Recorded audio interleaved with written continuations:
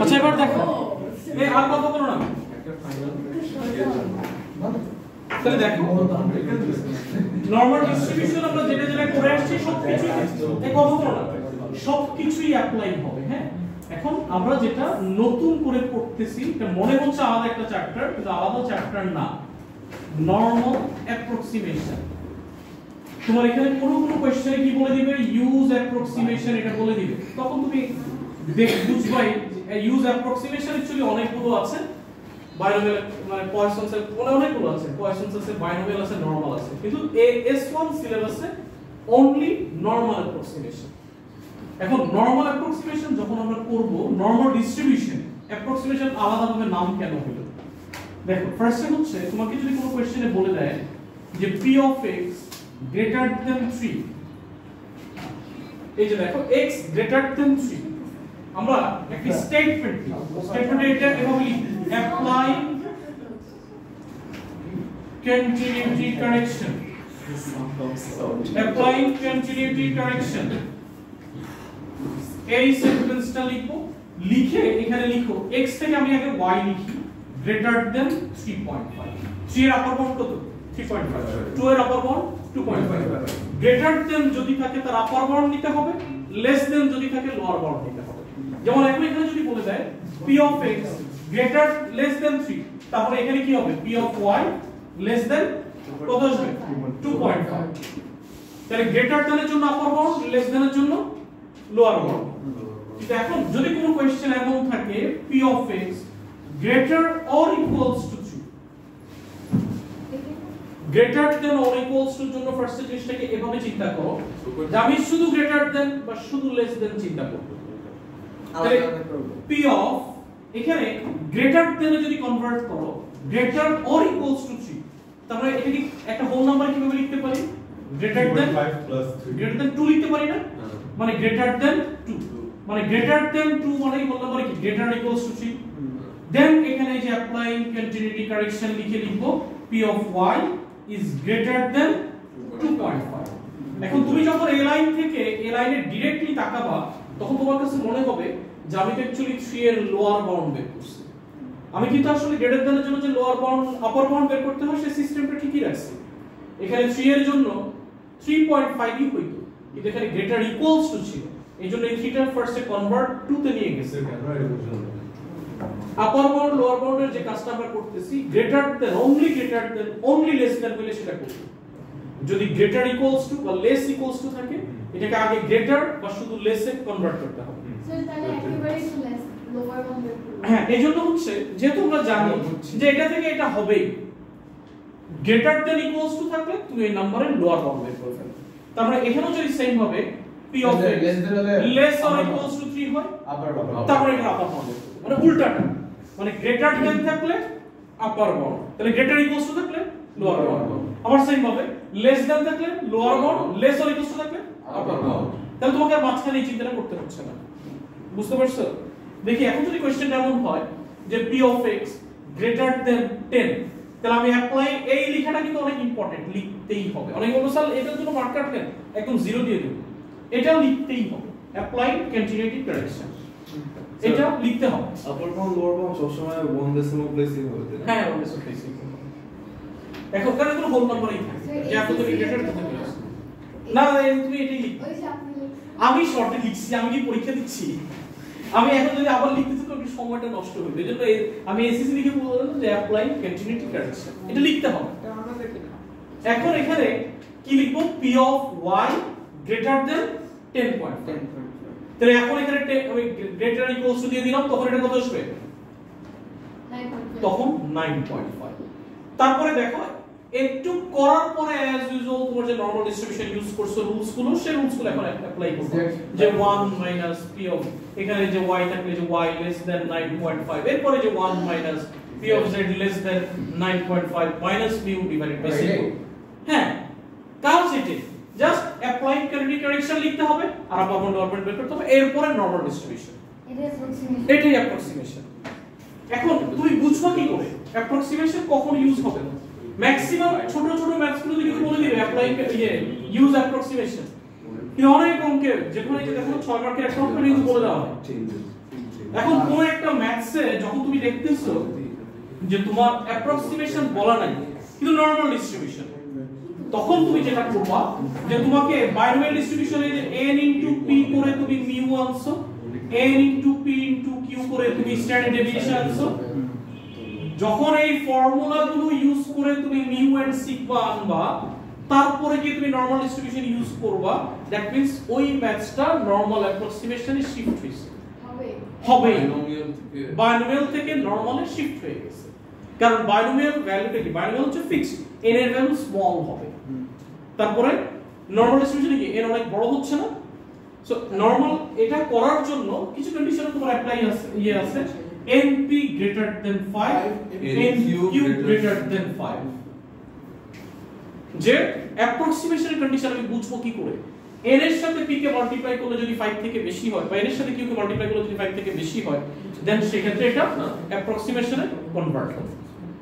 বুঝতে পারছো তো? কি হচ্ছে 1 বায়োম, হ্যাঁ 5 একটা কনস্ট্যান্ট, মানে 5 এর থেকে বেশি হলে বেশি হতে হবে। কখনো কখনো এটা থিওরিটিক্যাল কোশ্চেন আছে যে অ্যাপ্রক্সিমেশন তুমি কি করে বুঝতেছো, লিখে দিব n * p greater than 5, আর কিছু না। ওকে, greater than 5 হলে খালি অ্যাপ্রক্সিমেশন। হ্যাঁ, কারণ বাইনোমিয়াল ডিস্ট্রিবিউশনে n টা অনেক ছোট থাকে, অনেক স্মলার ভ্যালু, দেখা যাবে ম্যাক্সিমাম 20, তার মধ্যে বলতেছে greater than 16 বা less than 3, যখন তুমি 0 1 2 3 গুলো করতে পারবা। কিন্তু নরমাল ডিস্ট্রিবিউশনে n এর ভ্যালুটা অনেক বড় থাকে, কিন্তু নরমাল ডিস্ট্রিবিউশনের জন্য মিন এন্ড সিগমা প্রয়োজন, না তুমি মিন এন্ড সিগমা দেওয়া নাই, দ্যাট মিন্স প্রবাবিলিটি ইউজ করে তুমি মিন এন্ড সিগমা আনছো। সো সেই যে প্রবাবিলিটি ইউজ করছো, np আর npq করছো, এটা কোথায়, বাইনোমিয়ালে ছিল, কিন্তু তুমি ইউজ করতে চাচ্ছ কোন নরমাল।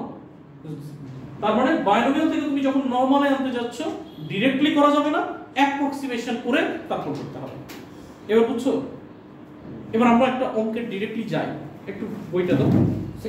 এই পেপারের কোশ্চেনটা করেন না? জি হ্যাঁ করো, এই পেপারের কোশ্চেনটাই করো। দেখি এই পেপারের কোশ্চেনটা কি ছিল? কোশ্চেন 4 5 না 5 2 5 2 স্যার ভিডিওটা পজ করবেন স্যার? না এইটাই দেবো, এটা অ্যাপ্রক্সিমেশন ডিস্ট্রিবিউশন, কারণ নরমাল ডিস্ট্রিবিউশন অ্যাপ্রক্সিমেশন আলাদা কিছু না, কিন্তু এটা অঙ্ক প্র্যাকটিস করতে হবে বাইনোমিয়াল ডিস্ট্রিবিউশন থেকে। ও ওই বাইনোমিয়াল ডিস্ট্রিবিউশনের সব অ্যাপ্রক্সিমেশন অঙ্ক ছিল, আমরা সেখান থেকেই আসলে যাই, এটা হচ্ছে তোমরা করতে দিলে করবা, এখন এখান থেকে ডিলিট করতে দিলে অঙ্কটা কঠিন হবে। এই কোচিং এর ভিডিও দাও তো, কার কাছে আছে? মানে কারো কাছে নাই এই কোচিং এর বইটা? আছে? বা এই অঙ্কটা থেকেও করে দেখতে পারি, সবাই বুঝো কিনা, বুঝবে না? আচ্ছা ঠিক আছে, আমরা এখান থেকে করি একটা, তারপর এখান থেকে যাই।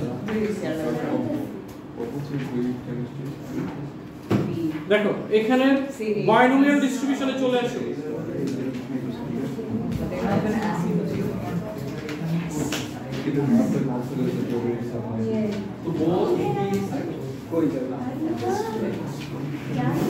কই বাইনোমিয়াল ডিস্ট্রিবিউশন কই?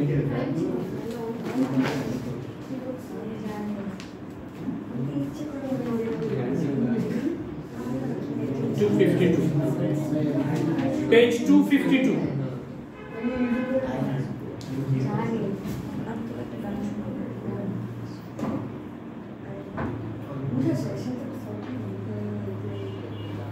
আচ্ছা দেখো এখানে যখন আমরা প্রত্যেকটা অঙ্কে কিছু কিছু পার্ট আগে বাদ দিয়ে রাখছিলাম, হ্যাঁ, যেমন এখানে কোশ্চেন 3 তে পেজ 252, দেখো পেজ 252, এটা কোশ্চেন 3, এটা কোশ্চেন 3 টা কি ছিল? এইখানে তাকাও, Kamal has 30 hens, এখন আমি আগে করে দিছি, the probability that any hen lays an egg on any day is 0.7, 30 hens, তার মানে n equals to 30, probability equals to 0.7, তাহলে q এর ভ্যালু আমি অটোমেটিক্যালি জানি, তাই না? এটা 0.3. Hens do not lay more than one egg per day and the days on which a hen lays an egg are independent. First question যেটা ছিল, calculate the probability that on any particular day Kamal's hen lay exactly 24. তার মানে তুমি p of x equals to 24 use করছো। তারপরে binary distribution apply করছো কি? Formula ছিল কি? n cx p to the power x a to the power n minus x। n কত ছিল? 30। c x কত ছিল? 24। p মানে 0.7 to the power x x কত? 24। q মানে 0.3 30 minus 24 মানে 6। এটা হচ্ছে বাইনারি ডিস্ট্রিবিউশন। করে আসছো না? পার্ট 1 এর आंसर চলে আসে। এবার এটার এই পার্ট 2 তে কি দেখো, use a suitable approximation to calculate the probability that camels hens lay fewer than 20 p of x less or equals to 20 না only less than 20 তার মানে শুধু less than 20। এখন এখানে কোশ্চেনটা যেটা বলতেছে যে তোমার টোটাল কয়টা আছে? 30। আর ইউজ করতে বলছে কি? অ্যাপ্রক্সিমেশন। তাহলে অ্যাপ্রক্সিমেশন ইউজ করতে বলছে, তাহলে ফার্স্ট কাজই হচ্ছে এটা, এই লেখাটা লিখবা, applying continuity correction.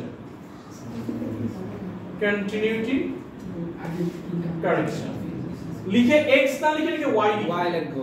y less than 20 lower bound, তাহলে কত আসবে? 19.5।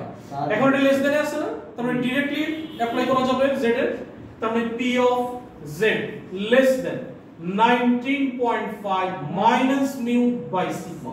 এখন mu আর sigma কি দেওয়া আছে? তার মানে mu আর sigma তো দিয়ে দাও না, তার মানে এখানে এই mu মানে হচ্ছে n into p, sigma মানে হচ্ছে npq। sigma না ভ্যারিয়েন্স ছিল বলো তো? হ্যাঁ, সিগমা হচ্ছে ভ্যারিয়েন্স স্কয়ার মানে সিগমা স্কয়ার হচ্ছে npq। তার মানে sigma equals to root over npq। ঠিক আছে, তার মানে এবার এখানে n into p, তার মানে mu ইকুয়ালস টু n কত? 20 না, n কত ছিল? 30। p মানে কত? প্রবাবিলিটি কত দেওয়া আছে? 0.7 fewer than 20 এর জন্য না, on any day is 0.7 30 into 0.7 21। R sigma equals to root over 30 into 0.7 into 0.3। Calculate চাপো কত আসে? 2.5 sigma মানে root over 2.51 ধরেন 2.51। এবার এখানে এটা বসায় দাও, p of z less than 19.5 minus mean হচ্ছে 21, sigma হচ্ছে 2.51। এবার এটা ক্যালকুলেট চাপো, p of z less than তার মানে কত? phi of sir 1 minus 5 degree করতে কত? 1 minus 5 নেগেটিভ আসে না? এটা কি নেগেটিভ আসছে? আচ্ছা নেগেটিভ। আচ্ছা আগে রেজাল্টটা বলো, মাইনাস phi of minus কত? 19.5 minus 21 divided by 2.51 0.5 minus 0.597 আচ্ছা 3 decimal place পর্যন্তই হবে স্যার 598 ধরেন। আচ্ছা 598 1 minus phi of 0.598 then 1 minus, এবার এটা ক্যালকুলেটর চাপো, না ইয়ে চাপ ক্যালকুলেটর চাপো, এটা কত চাই এই ক্যালকুলেশন করা যায় এই কারণে যা এটা আচ্ছা ওটা করা যায় না, চার্ট দেখো এই কাইসার আপনি মাত্র বলছেন কত আছে এটা দেখো কত? 0.7224 7224। এবার এটা ক্যালকুলেটর প্রেস করে দেখো স্যার 0.725 আচ্ছা ফাইনাল আছে বলো, টু decimal place লিখলে চলবে। আরে পুরো নাম্বার 0.275 0.275 ঠিক আছে? না স্যার 725 সামথিং আছে স্যার 1 মাইনাস করলে 2 ডেসিমাল প্রথম ঠিক আছে স্যার। ওকে, এটা বুঝতে পারছো? তারপরে এখন নরমাল ডিস্ট্রিবিউশনের সাথে কি ডিফারেন্স? মিন বের করে নিবা np আর স্ট্যান্ডার্ড ডেভিয়েশন বের করব রুট ওভার npq। ওকে, আর গ্রেটার দেন বললে আপার বাউন্ড, লেস দেন বললে lower bound, greater equals to বললে lower bound, laser equals to বললে আপার বাউন্ড। পারবো তো? শিওর পারবা? এবার দেখি এই পেপার অঙ্কন একটু করো তো, যে পেপারটা ছিল মকে এটা করো। স্যার